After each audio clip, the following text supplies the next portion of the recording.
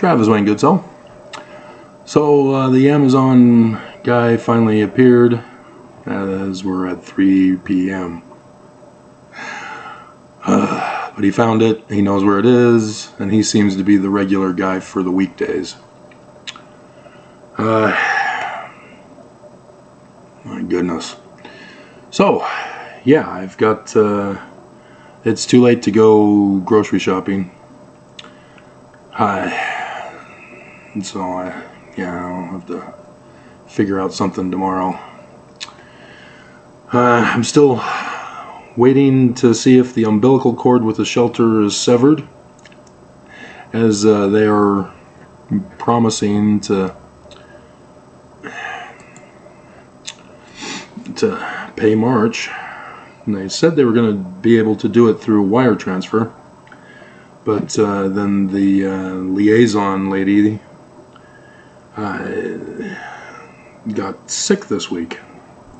So whether it's sick from the workplace, which everybody's getting sick at the shelter because the place refuses to provide a healthy, safe environment and discriminate against people. Such is the case. So, let's talk about the calendars here that I'm going to be able to add to the Egyptian gold plates of the history of the Mormons in the latter days, which apparently is going to be of their destruction, utter destruction. And so I found this guy on Amazon back in, was it 2017 or somewhere back in those days? Yeah, because I had it before the total solar eclipse, and so on that day I was able to, or after that day had occurred, I thought, oh, I might as well check and see the Egyptian calendar, see what that day was all about, and then drop my jaw.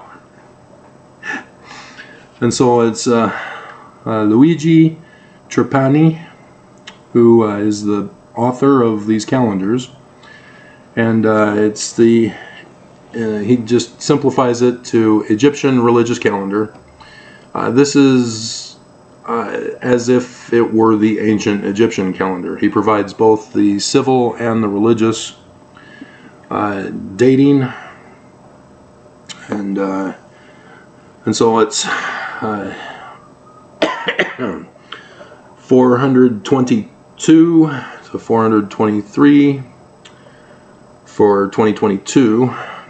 And then the one for 2023 is 423 to 424, the great year of Ra, which is the sun god who eventually took over for Amun and syncretized with him, if that's pronouncing it correctly,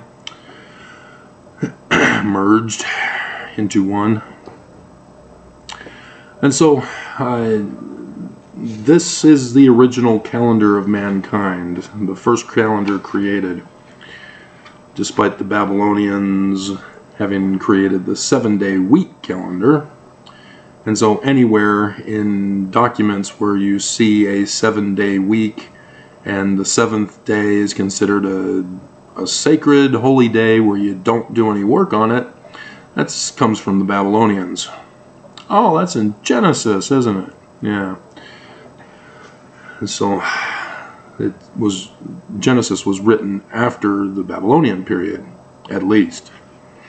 And as you go through Genesis, you'll find other anachronisms that place it during the Roman period time, such as Sodom getting destroyed.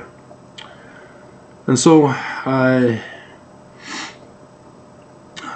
these go back far beyond 400.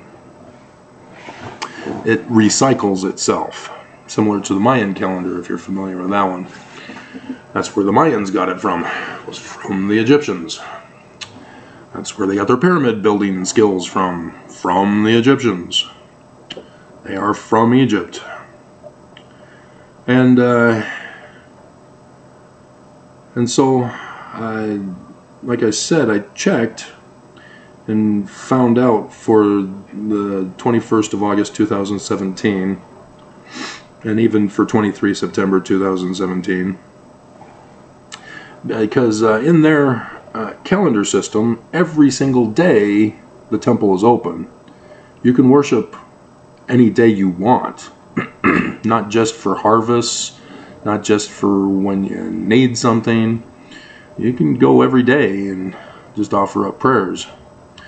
And the system was set up such that you could bring your food and drink offerings, and the priest would take them from you, present them before the god of the temple.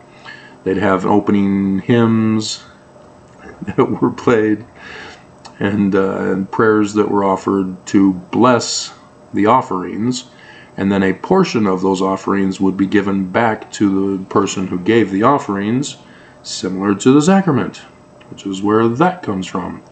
And the reason for the rituals is because of the theology stories of the Egyptians, and that has to do with the first family that is involved in all of Egyptian life, of Osiris, Isis, and their son Horus. And we're not going to go into that for this video, as I've done it on other times. Okay, and so let's, since we have the second day of darkness on 14 October, let's check. Now we can check today. It's March 2nd. We'll see what today's month of little fire. Yeah, okay. So that's this month right here, 20th of February to 20th of March. Little fire. This is the year that shall burn as an oven. We're in a little fire month. Hilarious. See, this guy, he's not Christian. He's not Mormon. He's not Jewish. He just devoted himself to Egyptian and knows the Egyptian calendar. Okay.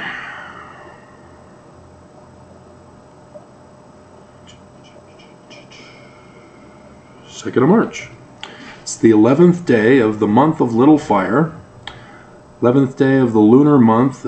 In religion, as I've told you before, moon are associated with religion, sun with government. And so the civil calendar is the solar calendar, and thus the government calendar. Whereas the lunar calendar is with the moon calendar, and thus the religious calendar is sacred to Horus.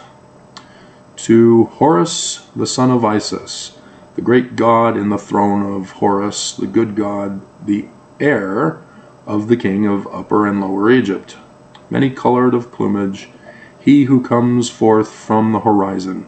He's quoting from Egyptian documents. To Imseti, to Hathor, the lady of Dendera, the Eye of Ra in Dendera, and to Hathor, the lady of Dendera. Hathor is the house of Horus, thus the queen. And so it's Isis as a mother figure rather than a wife figure as Isis, the wife of Osiris. Okay, so today's rituals are the Feast of the Illumine Moon and the Feast of the Moonlight Rays. The Great Protector is the god of the feasts. And I'm curious, is it, what phase of the moon is it today? For that, we will check. I probably should have checked the old calendar I kept on file here, rather than hoping that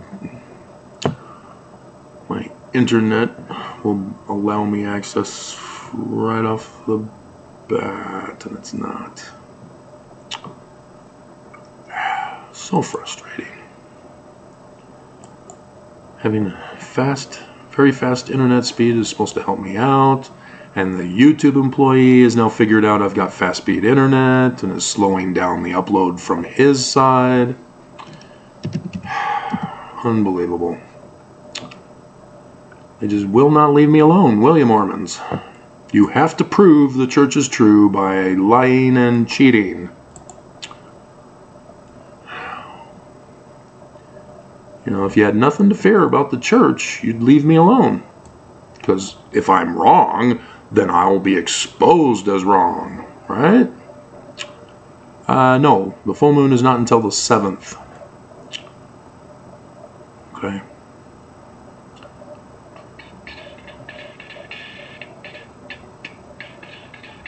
So it's just after the first quarter, which was on the 27th. Okay.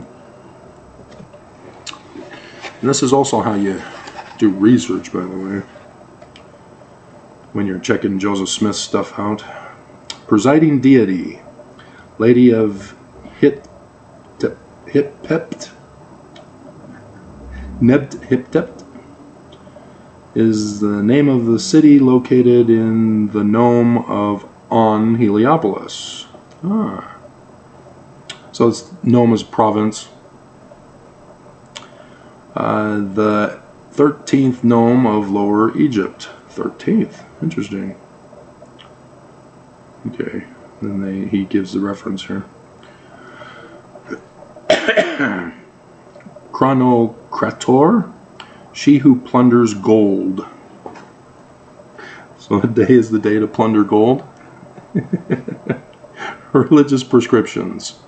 If you see anything, it will be good on this day. These are quotes from the Egyptian documents.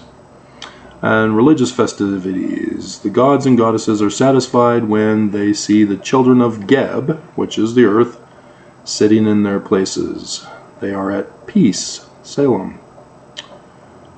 Feast of chewing onions for Bastet. Day of chewing onions. Offerings for Amun-Ra with his Ined. That's the Ogdod creation glyph. Those are those guys.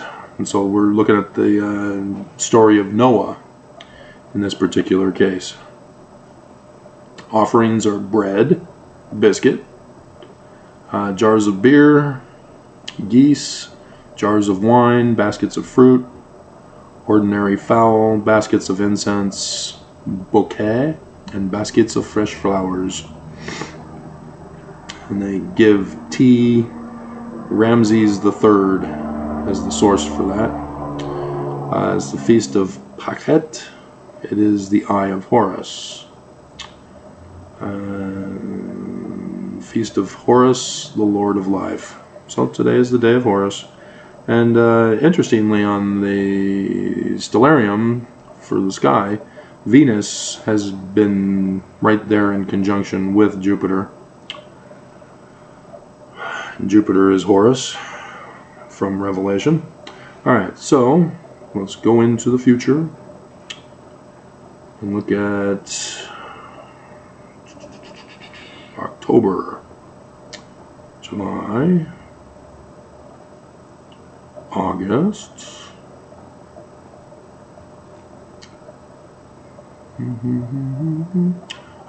21st of August 2023 is the 6th day of Teki. And so it's not the New Year's, is it? And yet it was the New Year's in 2017. Do you see how rare it was? The religious calendar does not follow the same pattern. That's interesting. He doesn't have the civil equivalence here. Oh, there it is. Civil calendar, 1 month of Pro, 6th day. So it's the first month instead of the month of Teki. And he has in the front some explanations about the various months and all that stuff, and rituals and such. So we want 14 October, August, September, month of clothing, It's 15 September to 13 October. It's New Year's. It's New Year's. Oh, crap. Oh, awesome. That is awesome. It was New Year's for the first day of darkness. In 2017, it's the New Year, or let's hold on here. It's the third month. It's the first of the month, which is the third month of the Egyptian lunar calendar, the month of Hathor.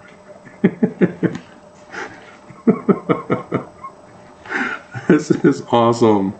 The House of Horus.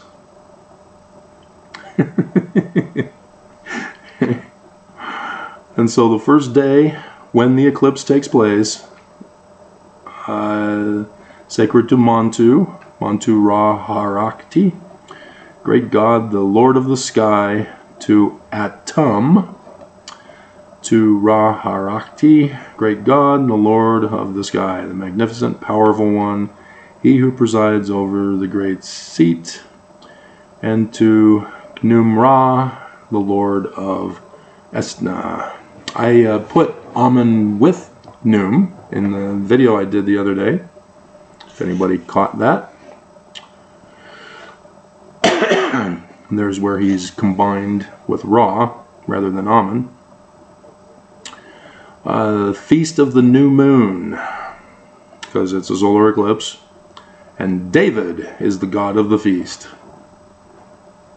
Thoth. And it's the second month of Pro, 30th day of the civil calendar. Right? That's what the Roman numeral ones represent. And so Horus is the presiding deity. He presides at the meeting. And Chronocrator is Isis, his mother. And so the religious festivities, inspecting of Ben-Dejdit in the sacred temple. So there's an inspection going on in the temple on that day. The great ones in Kamun, Shmon, Hermopolis, bringing a message in the high place in Kamun, Shmon, either pronunciation. And so, yeah, there's a message being brought in the high place of the temple, and there's an inspection in the temple,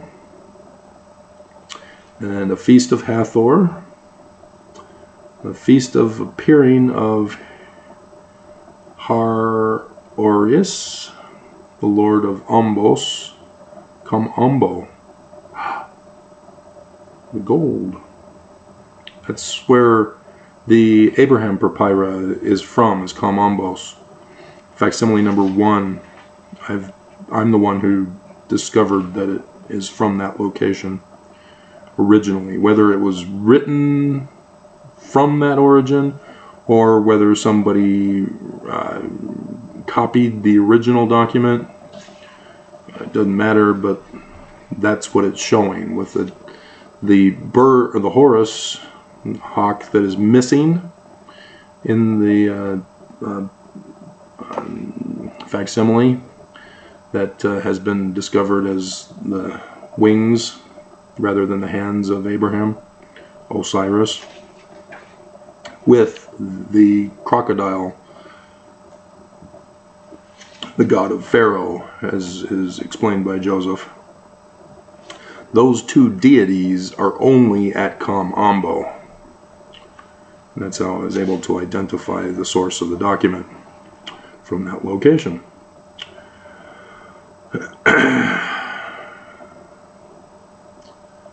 Feast of Appearing of Min. Min is one of the ones that those who aren't Mormon, who look at the Egyptian facsimile number 2, have a conniption fit going, "That's a penis! That's a penis! This is pornography!"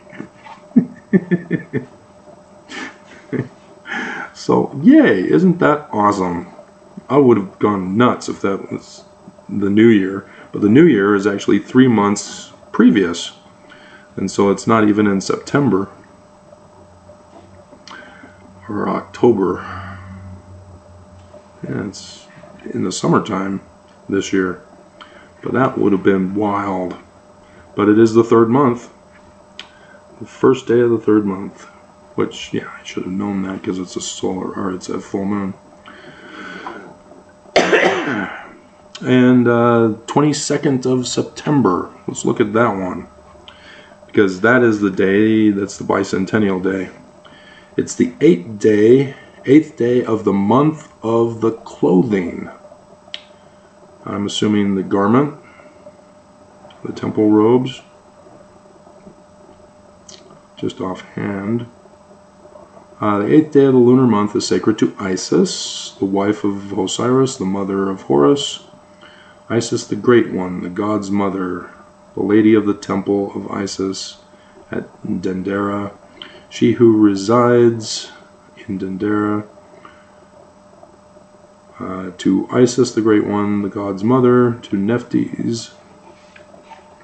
She's the sister who was married to Set, but when Set lost and was banished from the kingdom for a millennial reign of peace, she was then, according to the laws, given to his brother Osiris, which is her brother also, and to Geb, their father, who is the earth, with Nut as the mother god, Adam and Eve. So Genesis chapter 2 verse 4, these are the generations of heaven and earth. These are the generations of Nut and Geb. And then you have Cain and Abel that are only talked about. And so then Cain slays Abel as Set slayed Osiris. And so Noah is technically supposed to come through, well, spiritually through Osiris, but wins by claiming descendants through Cain. But because the author was confused and didn't like the Egyptian story, he gave another child to Adam and Eve, and they named him Set. And so you can see how he was uncomfortable, but still kept the Egyptian source documents in his text. And so Noah is technically through both Abel and Cain from the Egyptian documents. It's a feast. Oh, wait a minute. Oh, one mighty and strong. To Geb, the hereditary prince of the gods, the mighty one. He whose physical strength is great. One mighty and strong. The great god in the seat of stabbing. So, yeah. The one mighty and strong. When Joseph Smith tells us who our Christ is. The man like Moses, the one mighty and strong. And on this day, 22nd of September 2023, the 8th day of the month of the clothing, we're talking about Adam as the one mighty and strong in the seat of stabbing. And I'm assuming the throne where Osiris was murdered for stabbing, because I don't think it's the House of Dragon with those swords sticking out of it. The feast of the first moon of the day. He who sees his father is the god of the feast. Interesting. Feast of the moon that causes to overflow. It's the second month, 8th day of Pro in the civil calendar. And Mut is the presiding deity, she who judges the gods. The day of judgment, 22nd of September 2023, the Bicentennial Day and year, the day of judgment. So, yep, they connected that. And the Lady of Silence, it's an epithet of Hathor and Isis. Yeah, because they're the same person. Okay, religious prescriptions. Anyone born on this day will die.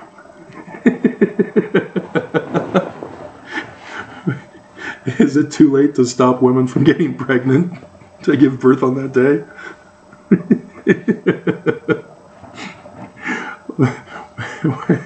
Let's go back in time. Let's see, August, July, June, May, April, March, February, January, December. So January, February, March, April, May, June, July, August, September. Yeah, if you had gotten pregnant in December, you're expecting a baby in the 22nd of September. Uh-oh. And it was Dia the crocodile, which is the god of Pharaoh. And so the religious feasts, the feasts of Amun in the temple, and the Uppet feast of Amun, offerings for Amun-Ra with his Enid, and the portable image of the king of Upper and Lower Egypt, Ramses III, and the feast of Horus. So Amun connected with Horus. You see that? Amun-El is his name. His son Amun. And then the procession of the goddess Hathor and her Enid, performing her ritual and making what is done at the river quays. Wow. Fascinating. So there you have it. And you're not supposed to bathe the day before, on the 21st. No. The portion of the moon, the width of the moon. Yeah, this is the 7th day, sacred to Osiris. Yah. Yah is the presiding deity. Yah-Moseh was the first pharaoh of the 18th dynasty. And you have to be careful, because Yah, the Hebrew god, is the Semitic phonetics. The actual phonetics comes from their connection with Paleo-Greek, thus Koine Greek, which is Zah. The us for Zeus is the masculine singular ending, so you can eliminate that, and so Zah is Yah, but is supposed to be pronounced Zah. And so when the Jews got captured and taken into Babylon, that's when Zeus became Yah, with the phonetic change. So yeah, I am correct. The coughing and the mucus in the eyes indicate a allergy reaction, but I don't know what allergies I'm suffering from, because I started in the shelter. Should not be coming with me, unless it's the drug residue that's going to take months to go away.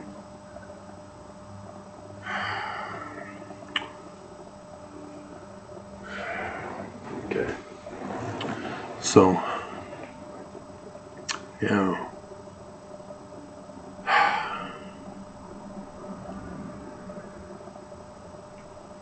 Did I mention everything I was supposed to on that? Got distracted with the 22nd September.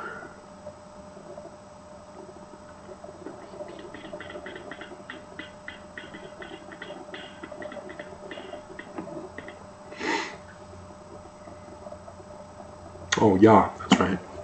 And so the connection of Yah, the Hebrew God, as a Semitic post-Babylonian captivity is not to be connected with the moon god Yah of the Egyptians, though he is. Yah is considered a moon god of the Canaanites, and thus the Hebrews, as they assume. But it's actually Zeus. And so it's a forced connection because of the assimilation into Babylon. But yeah, and it's the moon god because Thoth is the moon god, David the moon god, and yet the combination of the double D's, the deltas, which is the same in Paleo-Hebrew, the pyramids, create male and female combined into one, giving birth to the child Horus, and thus is the sun Emmanuel, rather than the full moon. But yeah, it's both, in a sense, because the eyes of Horus are both the sun and the moon, as the word Peter is the result of that, for seer. So yeah, that was cool. So now I got my collection up to date. That's a relief. And the driver now knows where to find this place. And so, yeah. Tomorrow I'm expecting my... I had to buy a new printer, copier, scanner. But I don't think it's going to be able to convert these into PDFs. It might. I'd have to really stretch out the books, but I have another printer, scanner, copier to do that work. I hope it survived the shelter or the storage unit.